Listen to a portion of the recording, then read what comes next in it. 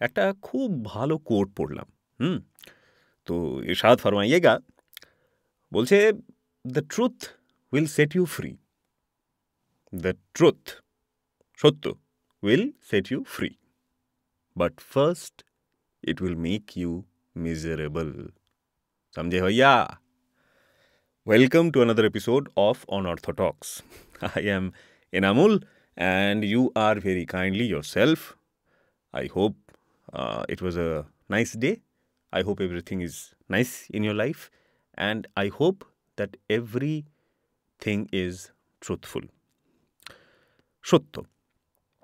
Today's topic obviously is truth and how we escape from it and how truth can only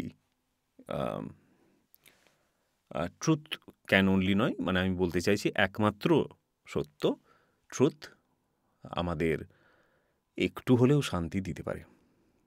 আমরা মানে অনেকে এই শান্তিটাও পাই যে যারা আস্তিক, আস্তিক তো হ্যাঁ আস্তিক, যারা আস্তিক, তুমি যদি আস্তিক হও তাহলে তুমি হয়তো ভগবানের কাছে কিছু একটা চেয়ে শান্তি পাও। তুমি ভেবে নাও যে ভগবান তোমার হয়ে ওটা দেখে নেবেন। আরে মায়ের কিছু হবে না, আরে পরীক্ষা পেরিয়ে যাবে, এই পরীক্ষায় পাস করে যাবো, এই চাকরিটা আমি পেয়ে যাব, ভগবানের কাছে আমি চেয়েছি। তো এই টাইপের একটা কোথাও একটা ব্যাক অফ দ্য মাইন্ড আমাদের শান্তি থাকে, কিন্তু অ্যাকচুয়াল শান্তি will only come through truth. এবার অ্যাকচুয়াল শান্তি আর ওই শান্তির মধ্যে পার্থক্য কি আমাকে জিজ্ঞেস করো না, দুটোর মধ্যে অ্যাকচুয়াল কথাটার পার্থক্য। হ্যাঁ, এর বেশি আমি কিছু বলবো না। ওকে, তো সত্যি সত্যি বলতে আমি কি বলতে চাইছি, যে আমি তোমাকে ভালোবাসি না, এই কথাটা তোমার প্রিয়জনকে বলাটা, যাকে তুমি ভালোবাসো না হয়তো তাকে এটা বলাটা, বা তোমার বন্ধুকে বলাটা যে তার রিসেন্ট কিছু আচরণে তুমি আহত হয়েছ, এই সত্যিগুলোও সত্যি এবং এইগুলোও বলা উচিত, এগুলোকেও ফেস করা উচিত। কিন্তু সত্যি সেইগুলো সব থেকে বেশি ইম্পর্ট্যান্ট যার মিথ্যে ভার্সনগুলো আমরা নিজেদের শোনাই। যেমন হয়তো তোমার মা তোমায় কোনো একটা বিষয়ে দুঃখ দিয়েছে, তোমার বাবা, তোমার বন্ধু, যে কেউই ধরে নাও, তোমার সব থেকে কাছের যে সে তোমাকে খুব দুঃখ দিয়েছে এবং তুমি কষ্ট পাচ্ছ।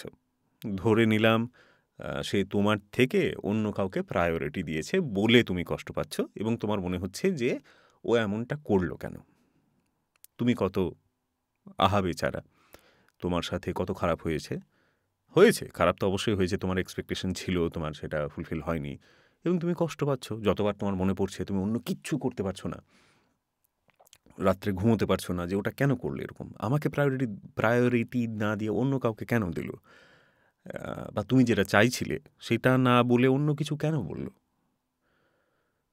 তো এটার সত্যি এটাকে একটু আমরা কাঁটাছেঁড়া ছি ছি ছি ছি ছি ছি ছি কাঁটাছেঁড়া করি, একটু কাটি, চুল চেরা বিশ্লেষণ করি।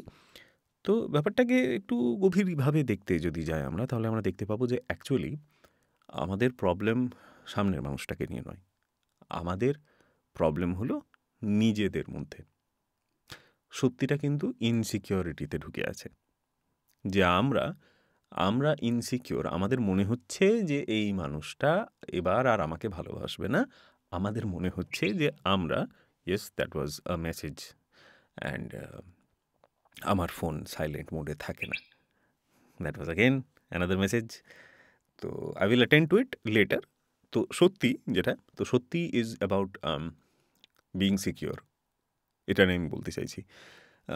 উদাহরণ যেটা দিচ্ছিলাম সেটা নিয়েই বলি, যে তোমার খারাপ এই কারণে লাগছে কারণ তোমার ভয় আছে, তোমার ভয় এটা করছে যে তুমি হয়তো আমি জাস্ট মানে এই উদাহরণটা নিয়ে বলছি কারণ এরকম ঘটনা ঘটে থাকে, আমার সাথেও ঘটে এবং আমি খুব খারাপ থাকি এবং তারপর অনেকক্ষণ ভাবার পর একটা শান্তিতে পৌঁছই এবং সত্যিটা এটাই হয় যে আমার ইনসিকিউরিটি এটা যে I am not good enough, আর সেটা সামনের মানুষটা বুঝে গিয়েছে এবং সেই কারণে আমার খারাপ লাগছে। খারাপটা ব্যথাটা এটাই লাগছে যে আমাকে ভালোবাসলো না, এরকম মনে হচ্ছে আমাকে ভালোবাসে না। কিন্তু এই যে ভয়টা, এই যে ইনসিকিউরিটি যে শুধুমাত্র একবার অন্য কাউকে প্রায়োরিটাইজ করলো বলে আমার এটা মনে হচ্ছে যে ও খারাপ করলো, এটার কারণটা এটাই যে আমার ভয় আছে ওকে হারিয়ে দেওয়ার। সিমিলারলি ধরো তুমি তোমার পার্টনারকে সন্দেহ করো যে সে অন্য কোনো ছেলে বা মেয়ে যার সাথেই ঘুরছে এবং তোমার মনে হচ্ছে যে আম, তার প্রতি তার আকর্ষণ আছে বা এবং তুমি চেক করছো বারবার তার মেসেজ, তার ফোন লুকিয়ে লুকিয়ে দেখছো, বা তার হয়তো ফেসবুক পাসওয়ার্ড তুমি সামহাও ক্র্যাক করে ফেলেছো, দেখছো সে কখন অনলাইন হচ্ছে। এটা কিন্তু অ্যাকচুয়ালি তুমি আম, এই কারণে করছো না যে সত্যিটা উদ্ঘাটন করার জন্য করছো না। সত্যিটা তোমার জানা আছে, মানে এই সত্যিটা নয় যে ও কী করছে, কিন্তু সত্যি যেটা যেটা তুমি জানো সেটা হচ্ছে যে তুমি ইনসিকিওর। সমস্যাটা তোমার ইনসিকিউরিটির। হতেই পারে he or she is interested in another person and no more in you, and সেটা তুমি কনফ্রন্ট করলে সেটা থেকে সম্পর্কটা থাকলো না বা জমে গেল হয়তো আরও ভালো করে, কিন্তু প্রবলেমটা সলভ হলো না। প্রবলেমটা কিন্তু তোমার ইনসিকিউরিটির ছিল। তুমি কিন্তু ফাইন্ড আউট করনি, তুমি খুঁজেছো। You are always thinking that you are not good enough. তো এই সত্যিটার কথা বলছি আমি, যে সত্যিটা কঠিন অ্যাকসেপ্ট করা, সেই সত্যিটার কথা। বাকি যেগুলো সামনে যেগুলো হয় সেগুলো তো সত্যিও নয়, মিথ্যেও নয়, ইচ্ছে অনুযায়ী হয়। আর পৃথিবীতে কেউই তোমাকে কষ্ট দেওয়ার জন্য বাঁচে না। অনেকে বাঁচে, আই নো, কেউ কেউ তোমার শত্রু থাকতে পারে, তারা ভাবে যে ওর একটু খারাপ হলে ভালো হয়। কিন্তু তোমার যদি একটুও খারাপ হয় না, তাদের কিছু ভালো হয় না, এটুকু জেনে রাখো। পৃথিবী ওইভাবে চলে না। তুমি ফেল করেছো বলে কেউ পাস করেনি, সে পাস করেছে বলে সে পাস করেছে। তুমি ফেল করেছো তোমার জন্য, ওকে, ওটার জন্য কারোর পাস হয়ে যায়নি। তো সিমিলারলি কোথায় ছিলাম আমরা? আমরা এই মেসেজ আসছে, মেসেজওয়ালিকে হাম ঘুষা মারেঙ্গে, ওকে? এই রেকর্ডিংটা কমপ্লিট করার পর আমরা ঘুষা মারেঙ্গে। তো তো যে হ্যাঁ, ইনসিকিউরিটি। তো তোমার এবার সত্যি বলতে শুধুমাত্র তোমার ইনসিকিউরিটি নয়, সত্যি বলতে এই কথাটাও হয়তো যে অন্য কোনো একটা ক্ষেত্রে, যেমন যদি উদাহরণ দিয়ে বলি, ধরো তোমাকে কেউ অপমান করলো, তোমার অচেনা বা তোমার কাছের কেউ নয়, তোমাকে অপমান করলো, তুমি তাকে ঘুরে অপমান করলে।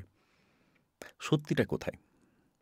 সত্যিটা কি এটাই যে সে তোমাকে একটা আহ, মানে অশ্রাব্য কুশ্রাব্য কথায় ভাষায় কিছু একটা বললো, আর তুমিও ঘুরে সেটাই বললে? আমি এই কাজটাই করেছি কিছুদিন আগেই, একটা ঘটনা ঘটেছিল আমার সাথে। তো সত্যিটা কোথায় যে আম, আমি কি টিট ফর ট্যাট দিলাম? আমি কি টিট দিলাম ওখানে? মানে ও টাটকারি করলো, আমি টিটকারি করলাম? সেটা হচ্ছে না কিন্তু।